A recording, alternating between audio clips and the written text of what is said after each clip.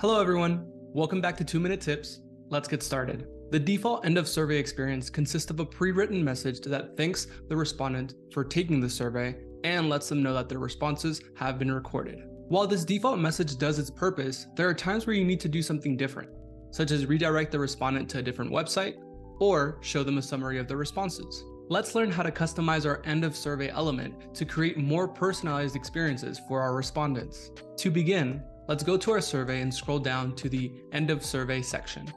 Once you click on it, you will see a messaging tab on the left-hand side where you can edit the end of survey message via a drop-down menu. If we want to display a custom message, we must select custom and then choose a message from our message libraries. If we need to create a new message, simply click new message. When creating a new message, we must give the message a name by writing inside of the description text box. This allows us to find it later on if we ever need to use it in a different survey. We can also always edit these messages by going into the message library. Once we've given the message a name, fill in the body with any information you would like to display to the respondent and click Save.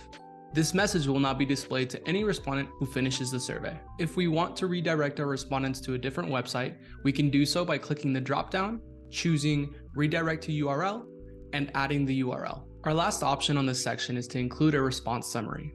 This will display both a default end of survey message and include a summary of the respondent's responses underneath.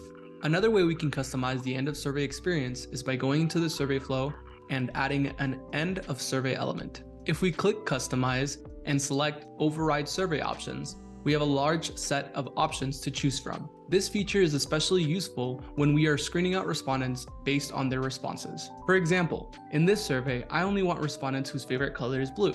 So if they choose any other color, I can use a branch element and include my end of survey element that will display a custom message letting them know that they are not eligible for my study. And just like that, we now know the different ways to edit the end of survey experience. Before I go, I want to shout out the post that inspired this video. And that's it. Thank you for learning how to customize the end of survey experience with me today.